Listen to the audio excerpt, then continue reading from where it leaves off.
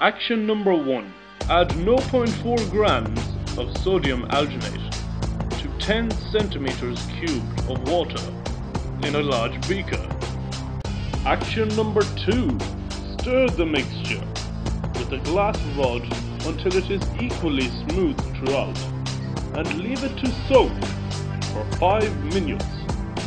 Action number 3. Add 2 grams of dried brewer's yeast to 10 centimeters cubed of water. Be aware, the yeast contains the enzyme to be immobilized, citrate. Action number 4. Stir the yeast solution and leave it for 5 minutes. Action number 5.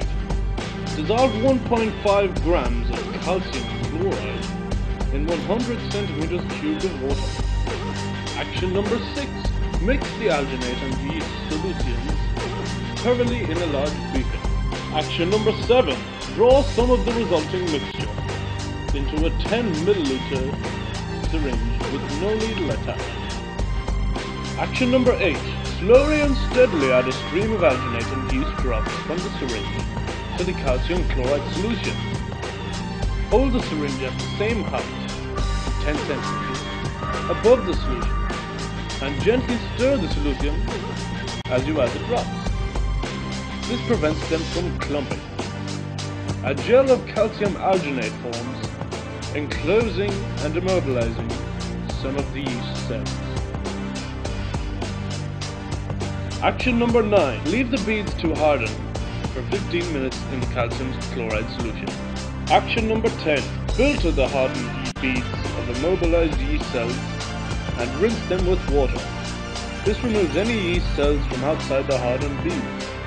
If necessary, the beads can be stored in water or dried in filter paper and stored in a refrigerator. Examining the application of immobilized enzyme.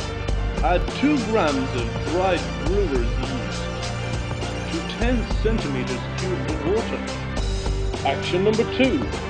Pour this mixture into a separating funnel. Action number 3.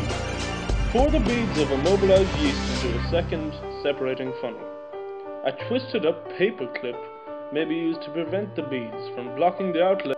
Action number 4. Dissolve 1 gram of sucrose in 100 centimeters cubed of warm water. Action number 5. Pour 50 centimeters cubed of the sucrose solution into each separating funnel. Action number 6.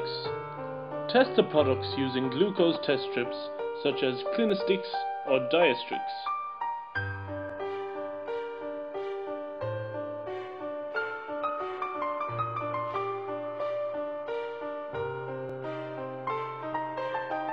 Action number 8. Note and record the time taken for glucose to first form. Note that in most cases, glucose is formed more quickly in the separating funnel, containing the free yeast.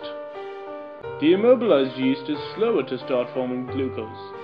This is because it takes longer for the sucrose to penetrate the alginate beads and for the glucose to emerge from the alginate beads. However, once they start producing the glucose, the immobilized enzymes can be reused very easily.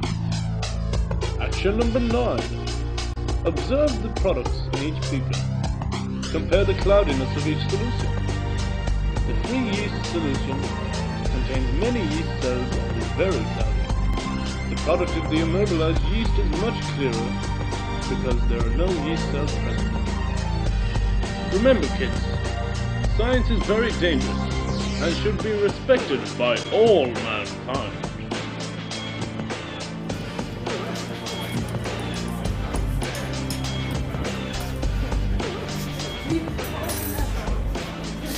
Yep.